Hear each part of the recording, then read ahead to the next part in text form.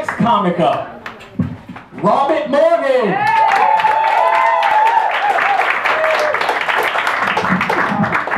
Thank you all very much. You all are great. Appreciate that support. I noticed some people are like whispering in between the comics coming up here. I think that's great, you know. I think it's good to have a good time. You want to talk to each other about it. You know what I've never overheard anyone saying when I get up here, though? Oh, yes, another white boy. Think he'll talk about his dick? Hope so, man. Hope so. Yeah, I gotta get something off my chest right now. I don't want to divide the room or anything, but I gotta tell a little story. My girlfriend has just been such a bee lately.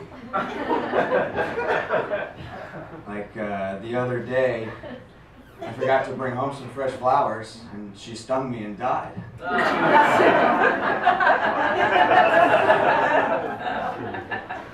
Some of you weren't laughing. Some of you pro-bee in here? I think we gotta save those suicidal little pricks. Nature's crabby little kamikaze pilots. Like, dink. Don't even get me started on the queen bee, okay? What gives her the right? It's called democracy bees. Get with the 21st century here. Figure it out.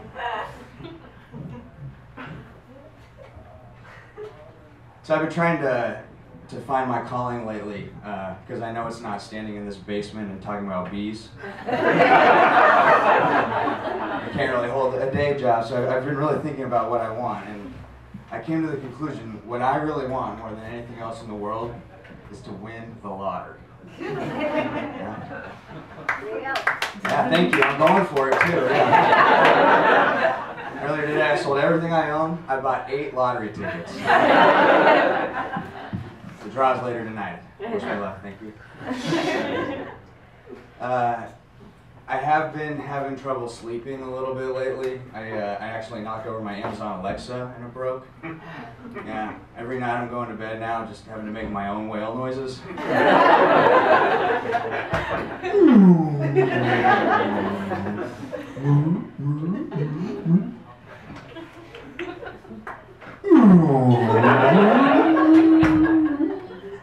Did you find that relaxing at all?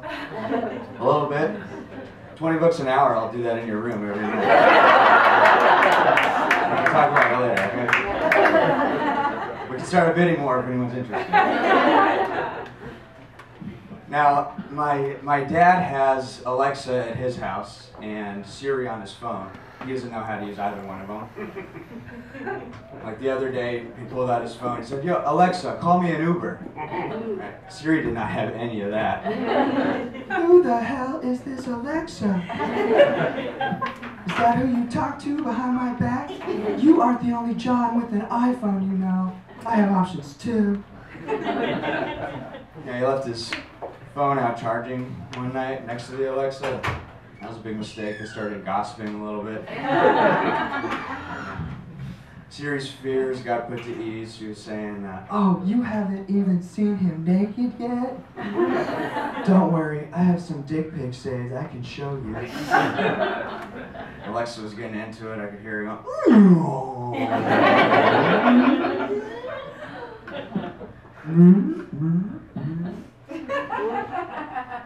You understand? Cool.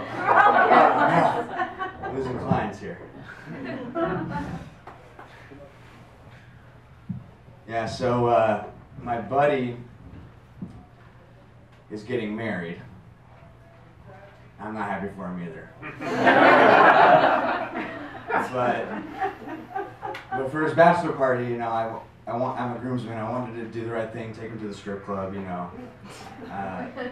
But he attends regular religious services and he keeps kosher and respects the Sabbath day. And I was worried he was going to get uncomfortable, but I called around and thankfully I found a club where all the strippers are circumcised.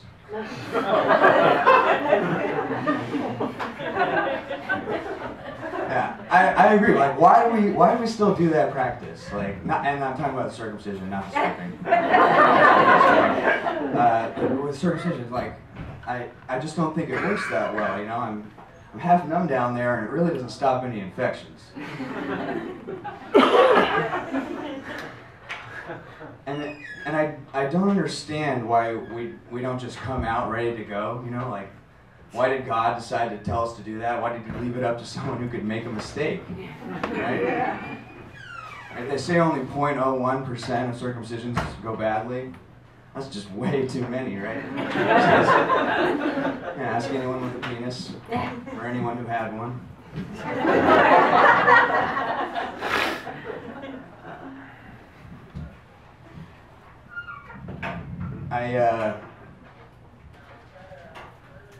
I've been looking for different work, but I was able to find a part-time job actually recently as an underwear model, believe it or not.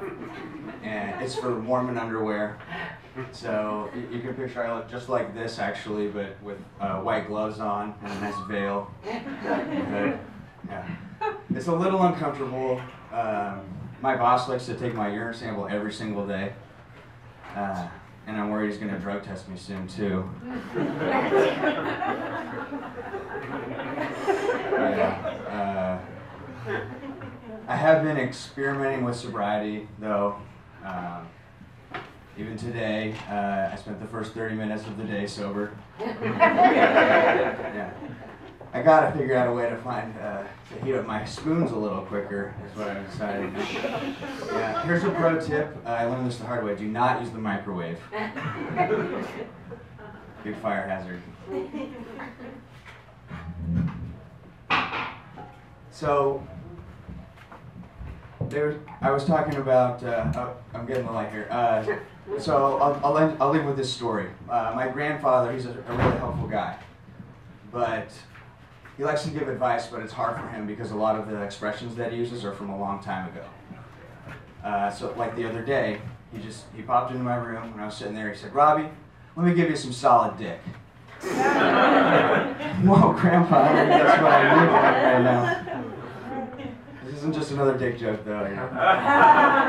Back in his day, solid dick meant straight talk, right? So he had to explain that to me. I know it's morphed into something else straight these days, but I just want to give you some advice. I said, look, if you want to be happy, you gotta get out and you gotta start dating again. You know, you gotta take care of yourself. You gotta hit the gym. So I took his advice. I started working out, bought some new duds, as you can see. And before I knew it, I was getting more offers of solid dick than I knew how to handle. Thank you guys. That's my time.